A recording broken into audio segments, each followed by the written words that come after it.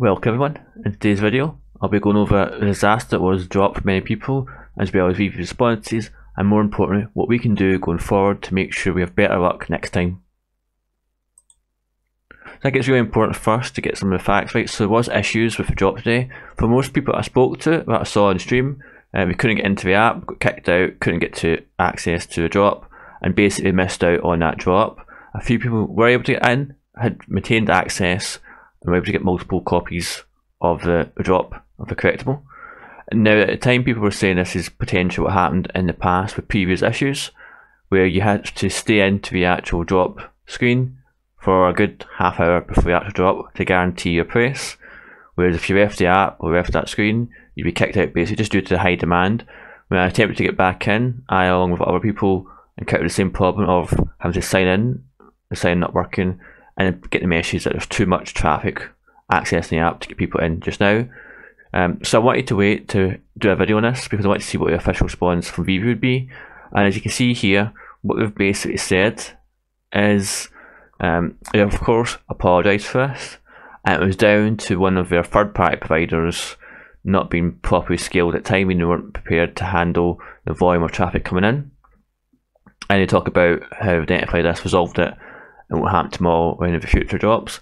So I'm wondering, first of all, how did not stress test the system before now?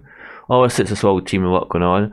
I don't want to be a VEVE hater, and I don't want to be a VEVE fanboy either. I just want to give you my honest, no FUD, no filler opinions here. Things do happen.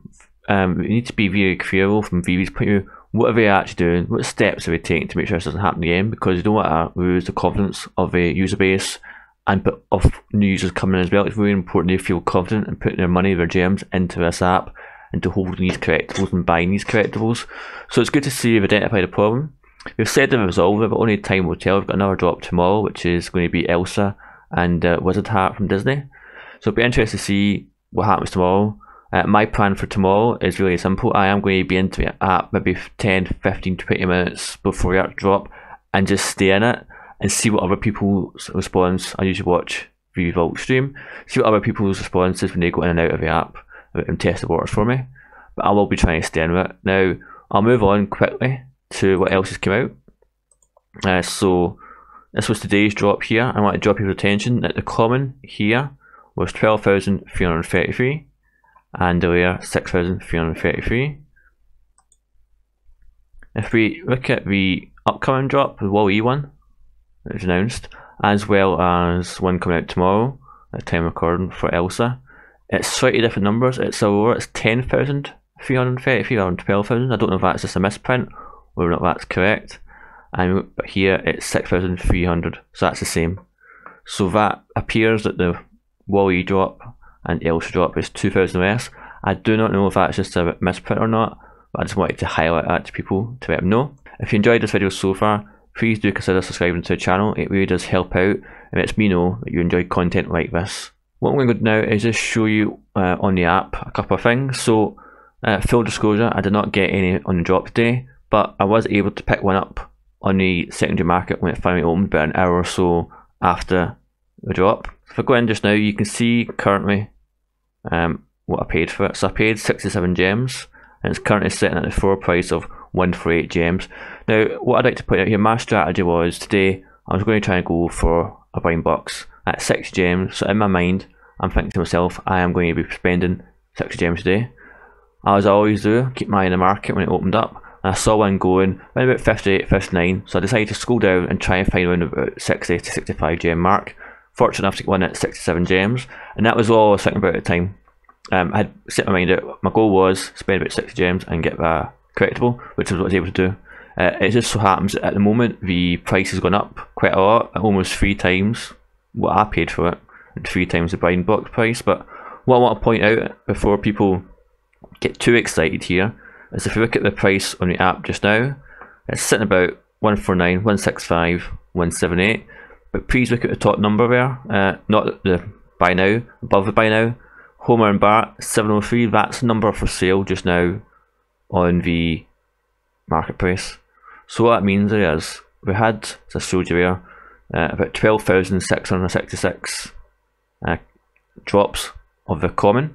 So that basically means there's 11,500 not on the market yet.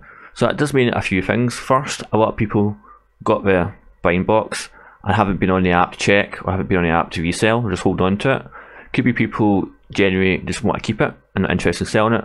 And could be people with multiple drops who were on the app when everybody else was off, buying 3, 4, 5 drops of this and just holding on to them and just selling one at a time. So there's a lot of things to go in here, but I am definitely going to keep an eye on this market. I'm going to be looking at the total number selling just now and the price.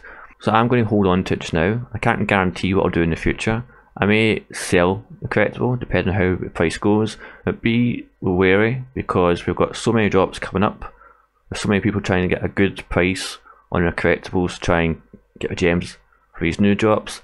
You may see actually this price now go down in time. It just really depends. So always stress, keep an eye on the market, use your own best judgment, do your research and decide for yourself what you want to do. So my plan going forward, as I said, hold on to this. In particular, for tomorrow's drop, I'm going to be in the app on the drop page well in advance of drop time, maybe 15-20 minutes beforehand, just to make sure I've got a price there and this doesn't happen again. VEVE have said that I've resolved this issue, it shouldn't happen again, but we just don't know. I feel that each drop coming up is going to get more and more popular as more and more people find out about it. Particularly the Star Wars drop, the Iron Man drop, and the Walt Disney drop are going to be very popular, I believe. What that means for you is you should be on the app, checking what's going on, keep an eye on the market, keep an eye on the drop information, checking out videos and making sure you're up to speed with all the latest news. If you've enjoyed this video, please do consider watching this one here. I'm in a competition just now for a free NFT on VEVE, or check out my video here on some hidden gems on VEVE that you should be checking out. Thank you, and I'll see you next video.